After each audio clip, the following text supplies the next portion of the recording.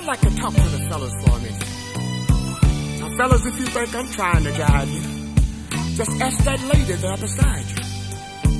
You see, it's a known fact that a woman don't have no trouble trying to get a man to sock it to her. But you do have trouble trying to get him to open up his pocket to her. If you want to hear him holler, all you got to do is ask him for a dollar. Whether she's a nurse, secretary, waitress, or clerk. She can be a typist, teacher, beautician, or any kind of work. When she pays a babysitter, a car loan, and a rent, and get a few things she needs for herself, there's nothing left. She's gotta try to keep herself looking neat. She's gotta buy clothes, food for kids to eat. They don't show it proud if they walk down the street. Some of those women don't have a thing at home to eat. So when you get a little, give a little.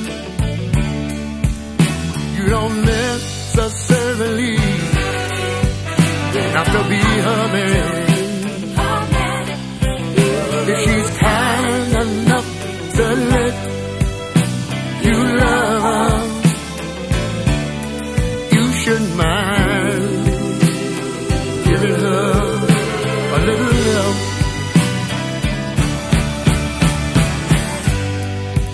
Now, fellas, you know it's wrong for us to make love to them women all the time. If they ask us for $20 to buy their children a pair of shoes, the first thing we say, go ask the daddy, they ain't mine.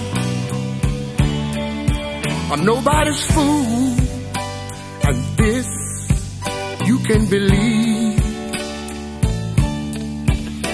But I help my woman when she's in need.